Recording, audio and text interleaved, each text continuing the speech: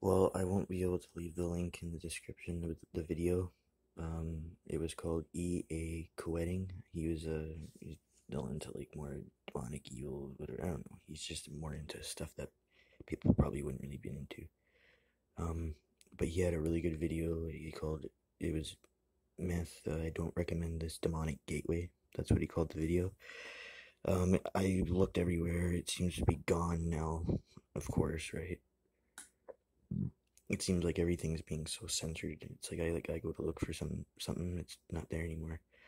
But I'll try to leave links in the descriptions um, to at least give you a fucking better education. I'll try to explain that video as best as possible eventually at some point.